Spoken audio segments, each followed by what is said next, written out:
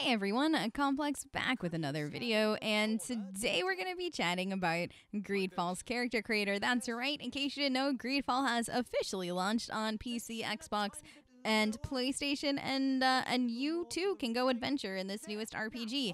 And if we've been friends for any amount of time, you know that I'm stupidly obsessed with character creators. So that's what we're gonna do. We're gonna talk about it. I'm gonna tell you what I liked, what I didn't like, and then I'm gonna give you a few tips and tricks along the way in case you're having any trouble creating the ultimate character. But first, let me just mention that little intro cutscene that you get that kicks off the character creator is actually probably one of my favorites to date. I like how they tried to make it, I don't want to use the word immersive, but you know what I mean. Like, they definitely did try to make the character creator part of the game, and I do appreciate that, and I like how it kind of sets you up for who your character is and stuff like that.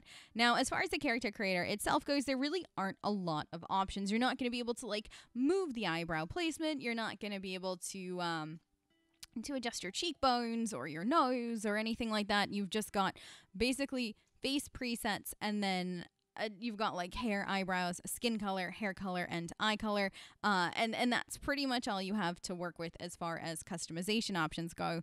I will be brutally honest, the hairstyles in the game so far aren't some of my favorites. There are a couple that I do like.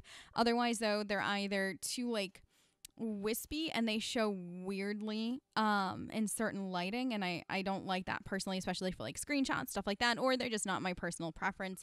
My favorite is probably the one with the side bangs in the front with the braid over top. So that hairstyle, though, and a few of the others almost have this weird like hair cap to the rest of the face and scalp lighting thing, where it almost looks a little painted on, and you can kind of see it when you're twisting and turning in the character creator. I haven't noticed it as much in game, though. It does seem to be very prevalent in the character creator, and I think it's because of the lighting and the angle at which your character is looking. So that's just something to note, though, that if that super bothers you, you might want to stay away from a few hairstyles. If not, like, it normally would bother me, and I gotta be honest, like in cutscenes and stuff like that, I haven't noticed it, and that's normally something that I would zero in on really quickly. So there is that.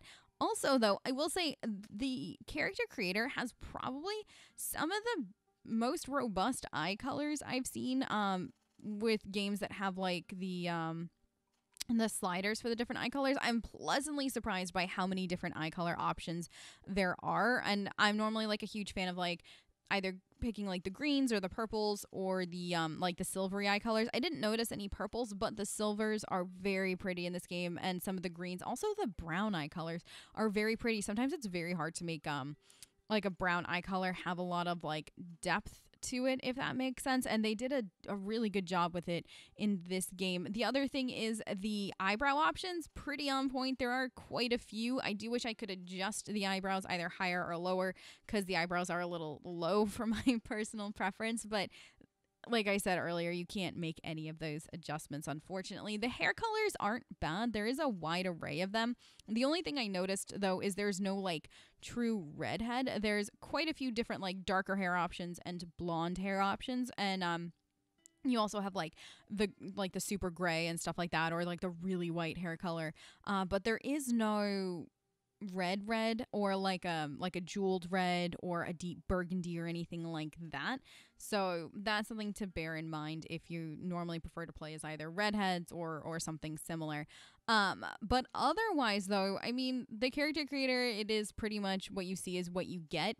Now, as far as some tips on helping you to create the ultimate character, I will caution that I love the lighting in the character creator. I do like that it shows some shadows and some light, but overall it is a very bright character creator compared to the rest of the game. There are some very dark and shadowy parts of the game, and it definitely has a lot of like light to dark. So if you step out in the sunlight, you're gonna look almost like drastically different in some cases as far as color goes, compared to when you're indoors or in a darker or shadowy area. So I would actually suggest making your character either hair color or skin color almost like one shade lighter if it's possible than what you're thinking you'd want to do.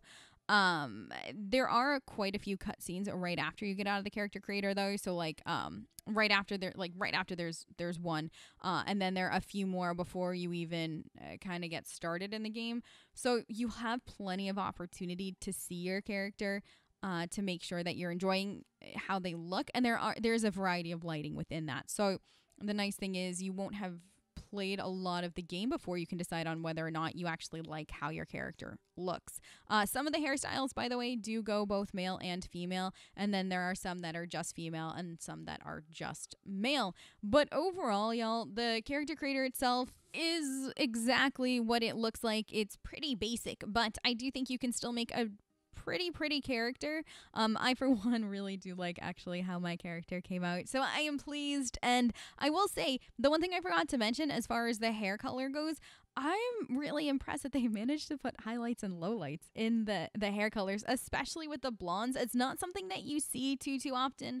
I hope it's something that becomes more of a trend, because I actually really like it when hair looks multi-dimensional, because hair realistically is multi-dimensional. You spend time outside in the sun, or, you know, you go here or you go there, or, you know, anything like that will kind of naturally change your hair color, or you color your hair so your hair is multidimensional. And I very much appreciate that you've got some highlights, some lowlights, and it has some dimension to it. It definitely brings more life to the hair. And I will say overall, one of the reasons I think they went with primarily shorter hairstyles or more up hairstyles is because hats are a huge thing in this game. So if you're somebody that likes some really fancy hats, there's quite a few fancy hats for you in this game. So that explains it. So in that way, all the hats so far with the one hairstyle I picked, the hats actually do look really good and they sit really well, and I haven't noticed any clipping.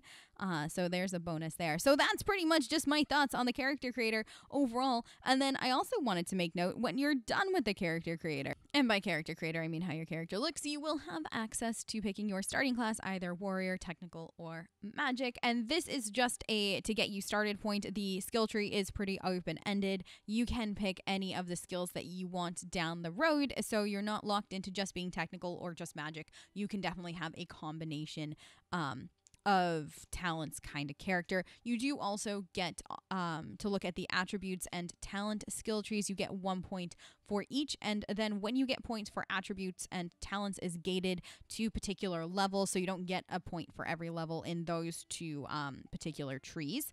I will say, as far as talents go, one of the first things I put points into was charisma. I would suggest either charisma or lockpicking to start. Both are super useful, so pick whichever one you'd prefer. I personally like charisma because, I don't know, it's fun being able to charm people and persuade them to do what my character wants them to do, kind of thing. So that's why I went that way. But overall, y'all, that is the character creator for Greedfall. I hope this helped. If you had any questions, or if you were just kind of looking to get a sneak peek into it before purchasing the game, if you have any questions on Greedfall or anything like that, leave it in the comments down below, or find me on Twitch. I do stream most days. But thank you so much for joining me. I hope you have a fantastic rest of your night and or day, depending on where you are in the world. And I will catch you next time. Bye, guys.